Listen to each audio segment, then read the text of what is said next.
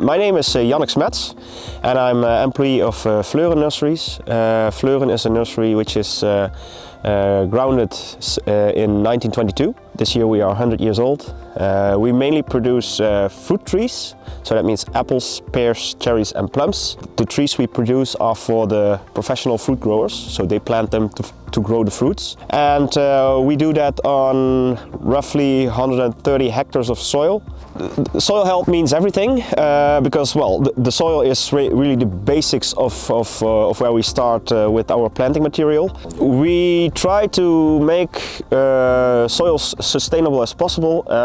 Well, I said we have a 2-year growing period, but we keep on renting more soils 3 years, so that we have 1-year cover crop. We do a lot of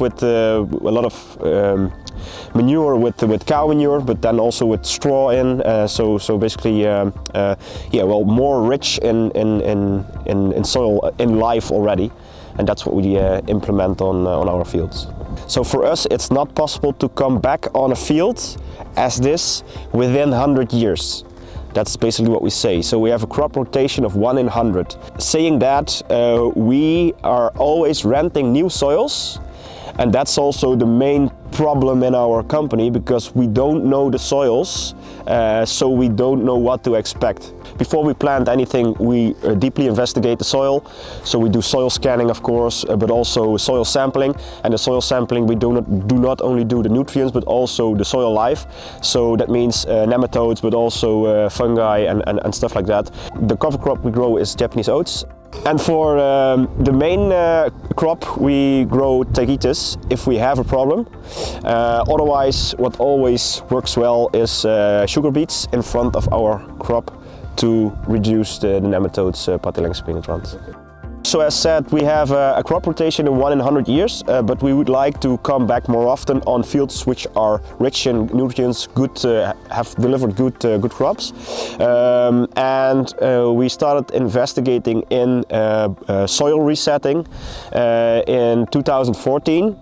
And we found out that that could be a really good solution to get back on the field, but that was only just a direction.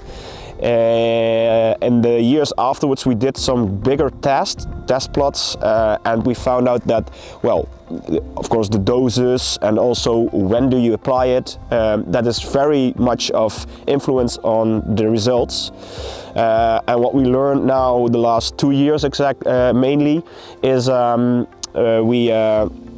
we have controlled it so far that in our region we can do it in August with a lot less applied matter, and within 12 weeks we can basically get rid of all our problems. So the field where we apply it on has to be fallow, and we want that by the end of July.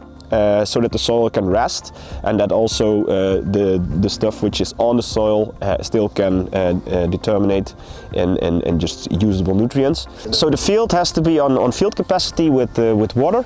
Afterwards we apply Herbie, and then we incorporate it in the soil about 30 centimeters deep. Of course, we check if it's evenly spread, and afterwards we cover it with plastics which do not let oxygen through. That is kept there for 8 to 12 weeks, depending on the process and the temperature, of course. And afterwards we remove the plastic, and then we keep it there until the next year, March.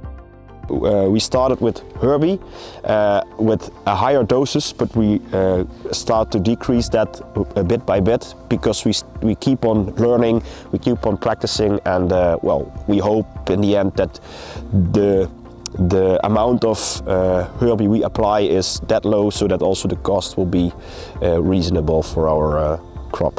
We count roughly with, depending on how much you apply, between 1.2 and 1.7 euro per square meter. And that's including the soil capacity of water, the Herbie, but also plastic, removing and labor and everything in total. So that's roughly the cost. as Fleuren, we are convinced by this technique, by this method, but we also cooperate together with other companies which are coming after our crop, and they, for example, grow asparagus plants, and then they have the same soil as we are, so we can divide the cost a little bit.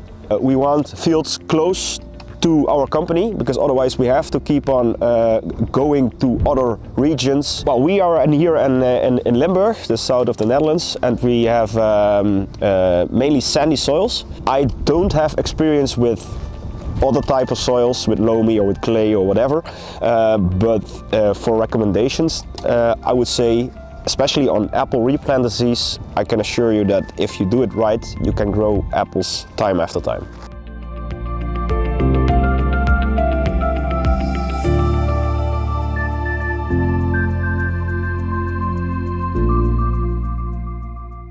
So we are standing now in organic nursery. This is in winter time, so we go now from the 1 year growing period to the 2nd year. So in spring it will be 2-year-old trees, as we call that. We have planted rootstocks with a grafted variety on. The trees here are planted with roughly 28,000 per hectare. The row distance is 90 centimeters apart and roughly 35 centimeters in between the row. You cannot imagine this, but if you come back here in August, then this whole field will be 2 meters high and fully closed with branches. So at Fleuren we use high clearance tractors normally to hoe the weeds, so mechanically, and we have machines which are weighing like 8.5 to 10 tons, and that's quite a lot. So we have a lot of pressure on the soil with compaction as a cause, and we developed ourselves a new machine which is electrically driven, and this machine is our prototype, and we are building currently a whole new one, which is the 0.1 version, which has all new options and things which this one doesn't. And currently the organic field is maintained by finger weeders, so we want to remove the weeds on top of the row, because we had a very mild winter, so every weed just kept on growing, so that's what we want to remove right now. This is equipped with GPS, and it can drive straight for itself, but at the end we still have to turn, so that will be also the next step to make it more or less autonomous, so that one person can equip this machine, but also can do different things to the trees.